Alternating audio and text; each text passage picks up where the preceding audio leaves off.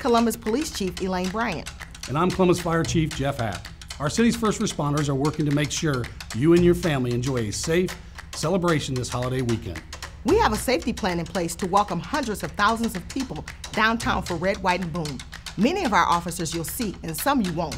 But trust me, we'll be there making sure this is the best boom yet. The state recently passed a law approving the use of consumer-grade fireworks, but in Columbus, these fireworks are still prohibited. The only items legal to use here are the 4 S's: sparklers, snakes, smoke bombs, and snaps. If you're coming downtown, leave your valuables and your weapons at home. And please, don't engage in celebratory gunfire. What goes up will come down, and you have no control over what or who it might hit. But leave the security and the fireworks to the professionals.